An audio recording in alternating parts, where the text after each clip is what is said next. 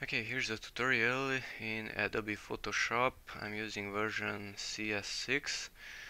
A tutorial related to picture in picture. For example, I have two JPEGs here, two images, and I want one of the images to be shown, let's say, inside the corner of the other image. So let's go to File, Open the first image. Hold down Ctrl key to select the second one and click Open. Okay, so as we can see, Photoshop opened the two pictures into different tabs.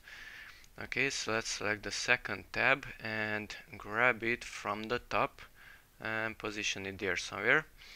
Okay, so the second tab is opened here, and let's drag from inside onto the second larger picture and drop it there, and voila, here it is. We can close the smaller picture, and here it is. It's picture in picture. This image is shown on top of this one, and it's on a different layer. So that's the original layer and that's the newly created layer. Hide, unhide.